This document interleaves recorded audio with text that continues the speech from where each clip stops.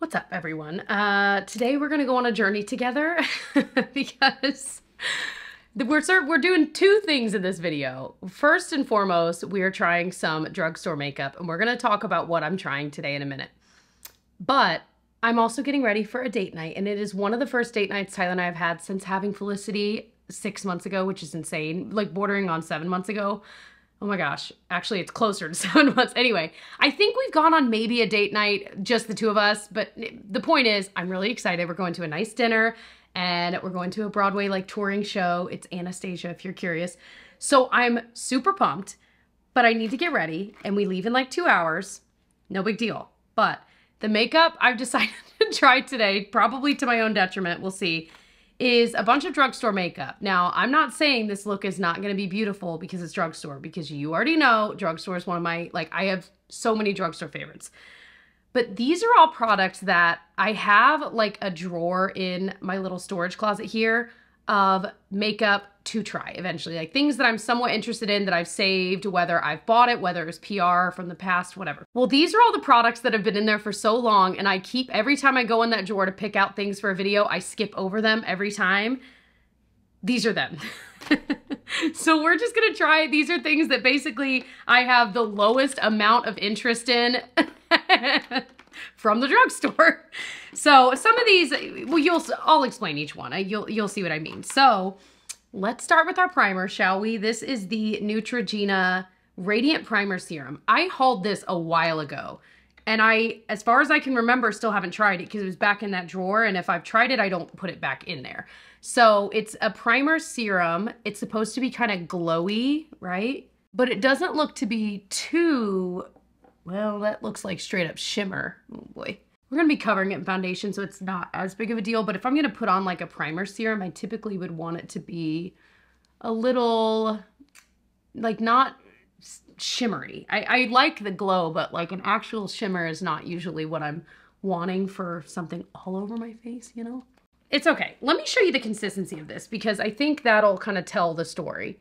So it's lightweight, but it's very, very like watery, which I don't mind in something like this. Might as well pop a little bit more on. I feel like if it's too thick, it can get a little bit tacky, and then sometimes it'll like kind of pill up. And so that's not always desirable either. So it's just one of those things I don't feel like it's mind-blowing. We'll see how it looks underneath the foundation. The foundation, okay. First of all, what do you think about when you see this? Like this bottle, this shape, this packaging.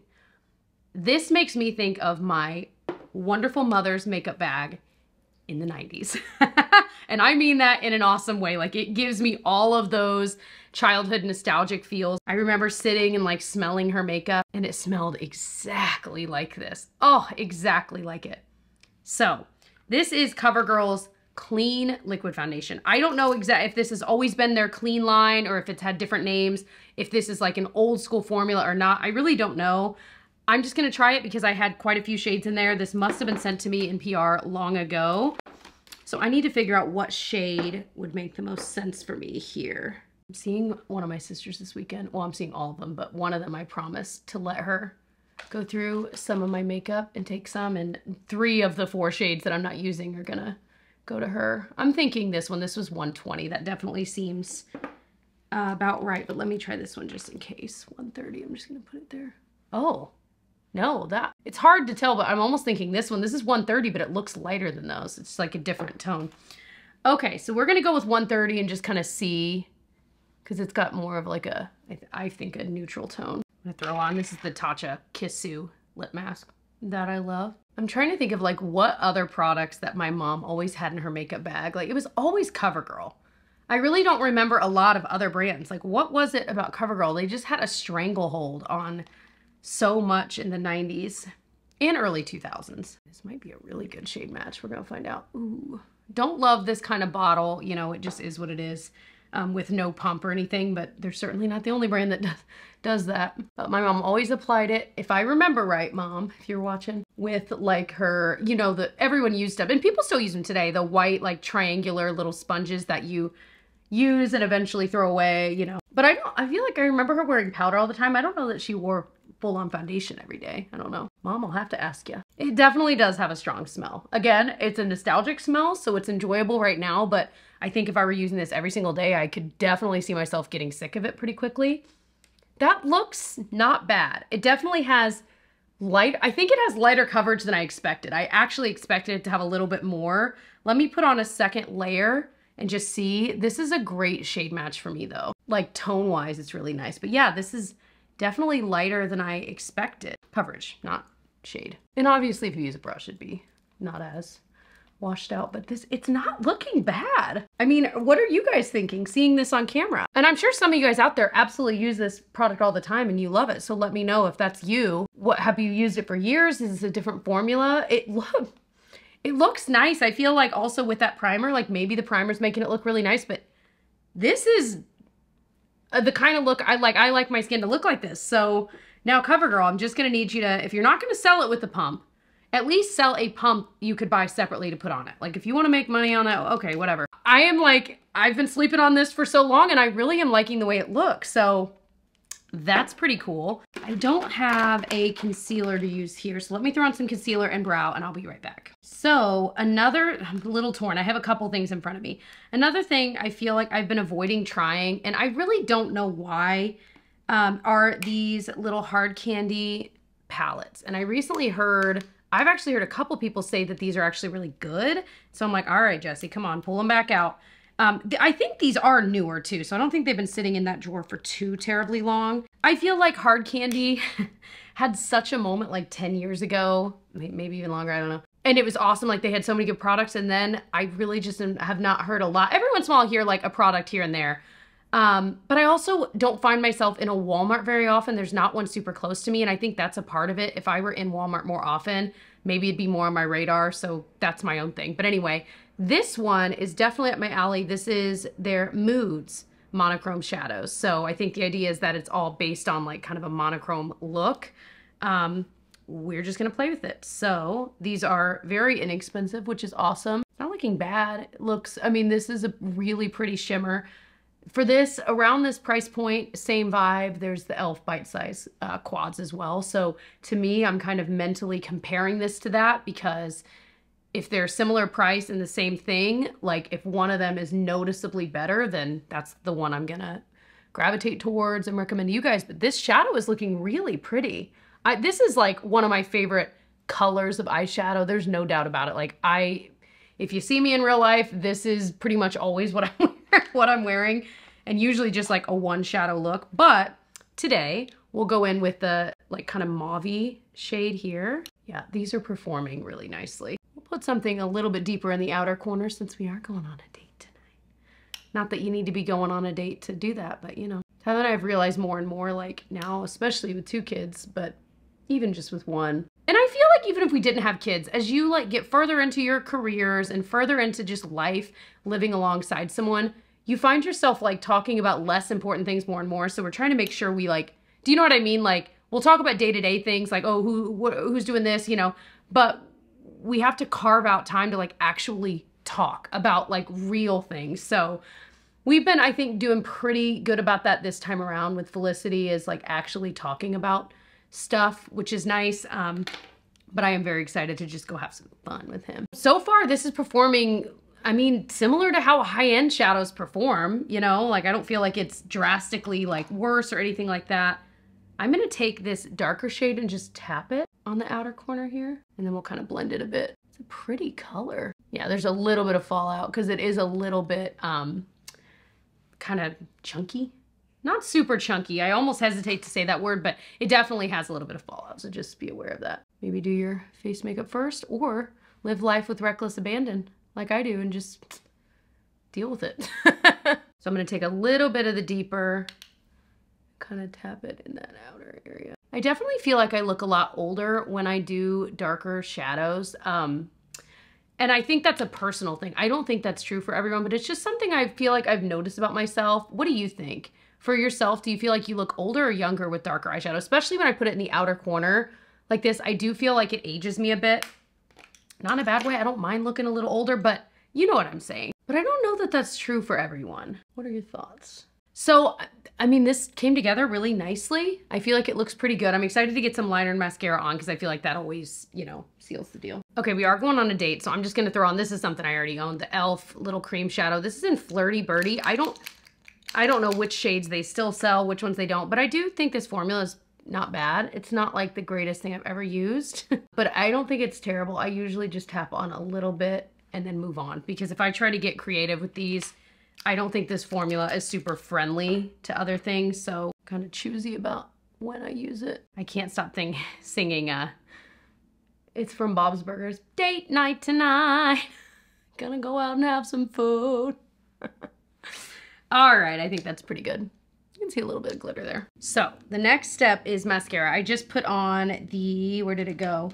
It's literally the only pencil liner I have here today. I don't know, I must have taken a bunch of them home. This is the MAC Costa Riche Eye Kohl. It's kind of a pretty like brown shade. I was gonna go over it in liquid liner. I'm like, I actually kind of like it. It's like low key and it ain't perfect, but I think it looks kind of cool.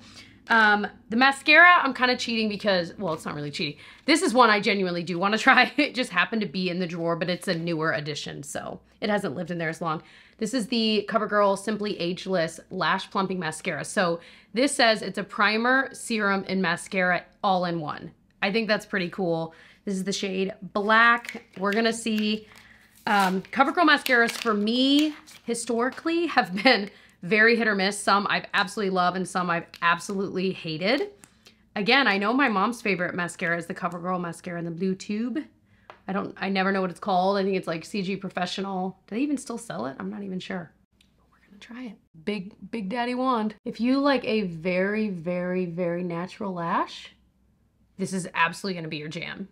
And I don't think it looks terrible, but y'all know me. I'm like, I love a good volumizing mascara, and this is not necessarily it. I'll try a second coat like once it's dried a bit and see if it can build up a little bit. But again, a very, very natural lash. So if that's what you're into, I think you'll really like it. It does look kind of nice and like flirty though. You know what I mean? Like it's really like light and feathery. And it could be the fact that this has hyaluronic acid in it that's kind of making it almost like, glossy's not the word because it's not glossy, but like it's so soft and like, oily's not the right word either. It's hard to explain, but it just kind of like glides on and off. Like it's not really sticking, which again does give you that very natural look. So I think it's not necessarily my cup of tea for most days, but I do think some people will really, really enjoy the softness of this. Like I can name about 3 people I know right now that would definitely like this, just based on their preferences. But I feel like the brush is confusing because it looks like the kind of brush that's gonna give you crazy volume and you know, it's not. Okay, I'm really excited to try this. So I like the Colorstay Skin Awaken Concealer. I think it's pretty good for an under eye concealer. Is this the stuff I like? No, I'm pretty sure that it gets confusing because some of them look really similar. I'm pretty sure this is the one I do like, but I was sent in PR a lot of shades and I wanted to try one of the deeper shades for a bronzer and just give her a whirl. I've tried different concealers as like contour bronzers in the past, but I just want to give it a try. I feel like that shade will be pretty good. I have a lighter one too. Let me try this, just swatch it to see which one might be better. All right, so this, if you're curious, this is the shade 70 and the darker is 75. Maybe I'll go with 70 and just try it. A little nervous. So I'm just gonna kind of, let's just start small, Jess, you know, just start it small. Forget that this really is a concealer and like not just a bronzer product. So I need to like, the nice thing is it's gonna cover a little bit. So if you're, if you're using a product that you feel like didn't give the coverage you want, put a concealer on your cheeks and it's, I mean, it looks pretty good. Let me do it again, but blend it right away with a sponge because I think that might make all the difference. Yeah, I feel like that looks nice. Kind of had to like swatch or like kind of blend it out, I feel like, because now it's like stark and looking odd. So that's on me doing too wide of a blend. You know what I mean? I don't think it looks terrible. I don't know that this is the shade for me. It's maybe a little too orangey toned. It's not an orange tone as it is, but I kind of wish I'd gone with that one. Crap. You know there's a part of me that wants to wipe this off, but then I have to start all over. Let me just go in with a little bit of 75 and just see how that could possibly look. I'll use a different brush. I'm gonna be bronzed, a bronzed goddess today. Tonight. Yeah, I just think that's maybe a little bit of a better tone. And plus I'm getting a little more of a specific blend, you know what I mean, versus a wider. So I think it's good. I think if you can find a tone that would work for you, it'd be really nice. Now I have too much on my cheeks, but that's okay. We'll be in low lighting. But if you were thinking about it, I definitely think the tone of 75 is a little bit more, if you're near my skin tone, better than 70. So I've also been wanting to try this L'Oreal Glow Paradise Lip and Cheek Tint. So I recently tried one from CoverGirl and I really, really liked it. So I'm excited to try this one. If you want to see my most recent video where I'm trying some new drugstore stuff, I'll link it below. But yeah, this one is in the shade Madame Pink, number 40. And it says you can use it on your lips. I have something else I want to try, but let's just kind of swatch. Oh, it's more like a jelly. See that? I guess it is supposed to be a tint though, so it kind of makes sense. But boy, that's going to be real light. And I feel like it's just going to pull up any makeup I already have down. You know what I mean? This is the kind of product I feel like I'd be more apt to use on a really fresh, like almost bare face. You know what I mean? Like it'd look really pretty over maybe just a BB cream and that's it, you know? But like when I'm trying to do more of a full face of makeup, I just don't think it always jives really well. So this is not something I think I'm gonna reach for very often, you know? It's okay. Boy, we blasted through that one.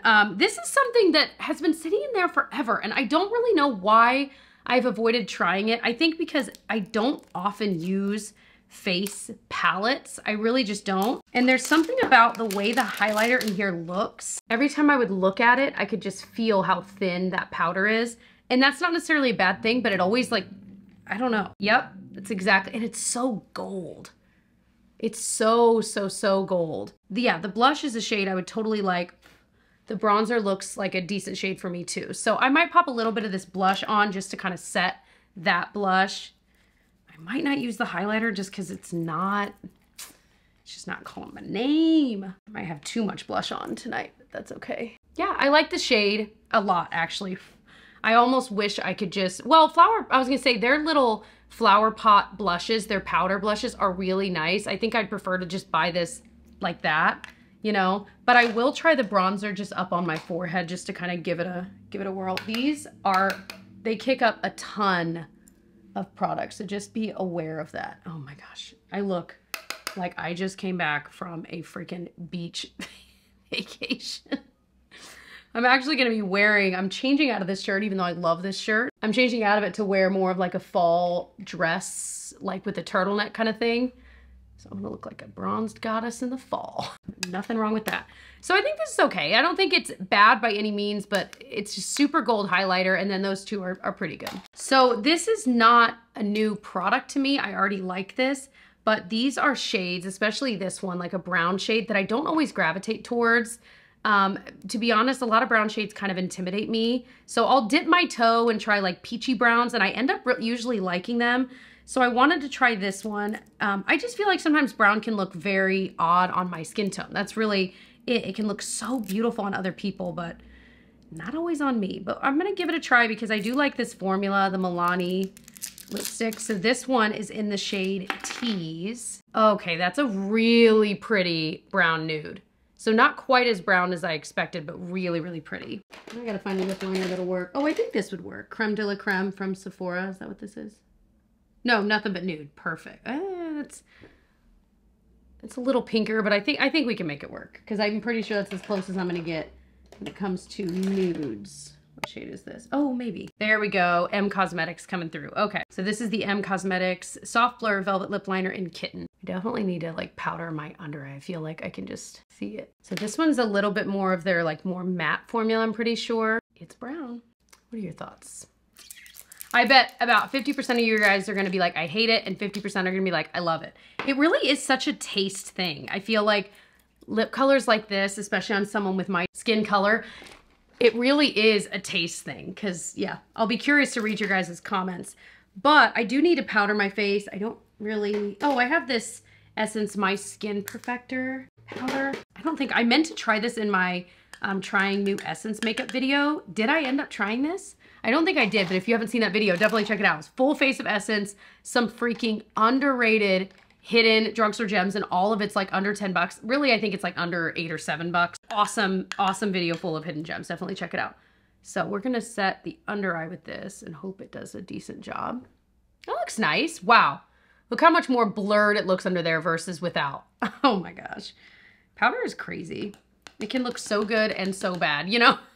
It could really go either way. So much better. Wow, okay, Essence. So I feel like we're looking pretty good. I mean, you know, we're looking all right.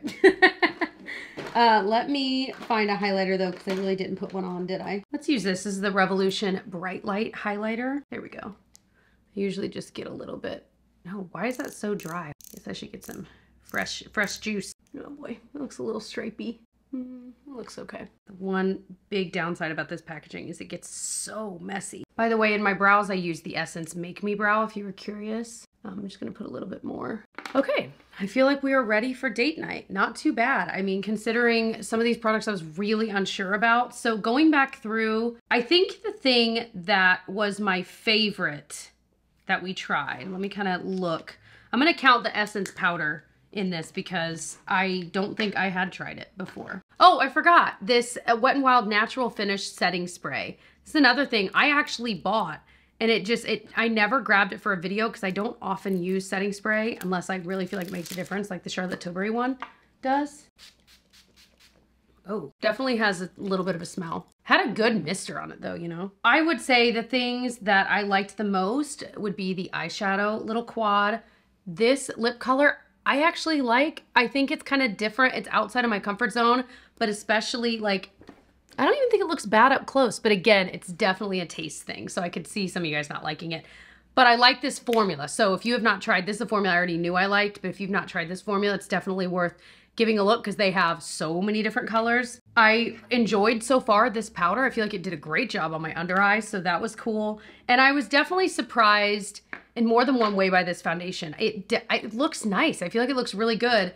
It doesn't have as much coverage as I expected, but it does look nice. But of course the big con is the smell in the packaging, but the smell. Things I'm not like dying to use again. Like I said, the L'Oreal Paradise, Glow Paradise Lip and Cheek Tint, The Neutrogena Radiant Primer Serum, I do think looks good, but it's just not the kind of primer I tend to gravitate towards.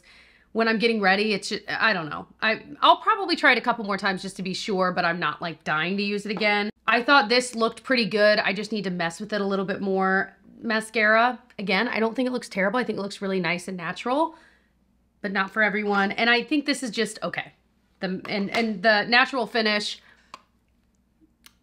it looks pretty good. I don't think it made my skin look oily again. A lot of setting sprays, when you'll spray them on, suddenly your face looks super greasy, you know what I mean? And this didn't do that, so that is nice. But again, I need to try this more than once to kind of determine really how I feel. So the main takeaway is the Milani lipsticks, yes. Hard Candy palettes, yes. This Essence powder, so far, yes.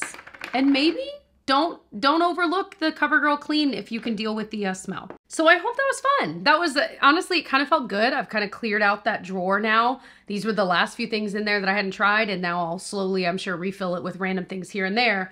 But it's nice to kind of get these last, like, bottom of the barrel, back of the drawer type products and give them a try. So I hope you enjoyed this style of video. And like I said, if you do enjoy like drugstore makeup, I do these kinds of videos a lot. If you want to see more of them, I will link my drugstore makeup playlist if you want to binge some of those. I also do lots of vlogs here. I'd love for you to get to know me and my little family more. We live in the Midwest. I always feel like these are things I forget to share about because I just assume people have been watching for years, but of course that's not the case.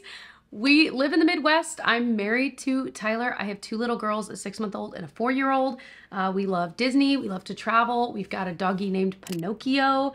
And yeah, I don't really know what else to say, but if you're into any of that or whatever, I'd love for you to check out our vlogs. I love you guys. Thanks for watching all the way to the end, and I will see you guys in my next one. Bye.